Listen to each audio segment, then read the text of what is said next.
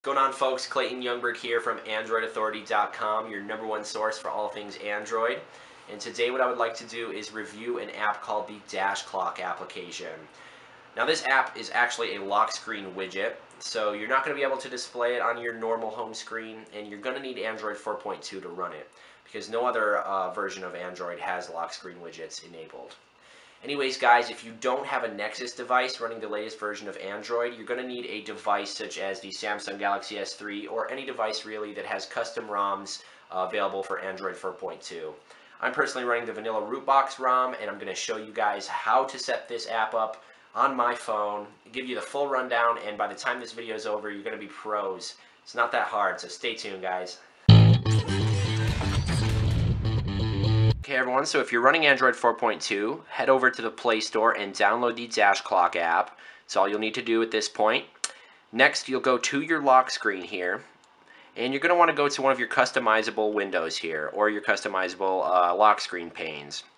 And you're going to click the plus like you normally would to add a lock screen widget, and you're simply going to click the DashClock application. Now once we actually open up the DashClock application, you can see all of our different options we have to display on the lock screen. We can display our weather, Gmail unread count, calendar appointments, missed calls, text messages, and alarms. So you can see we can't add any other extensions, but we can remove them. We can also change their order and how they are displayed on the actual widget. So you can see we do have two settings, both for our weather and our Gmail unread count. Clicking these will review our different inbox and our different particular email addresses that we can check for. And on the weather, we have our location settings and our temperature settings. Then we can also choose the appearance of our lock screen widget. So you can see we can swipe for different styles of time and date. Both very cool. I will just choose this configuration for now, and we can click Done. Now on our lock screen, you can see we do have our brand new widget, and we can simply drag down for all of our updates. I have no new SMS or Gmail emails at this point, so they're not showing up, but they would in this little level right here. So you can see we do have our next alarm present, and we have our settings slider to access the settings easily. Very cool stuff.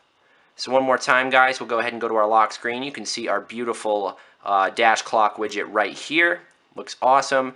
And then at the click of our finger, we can expand our notifications and actually unlock our device.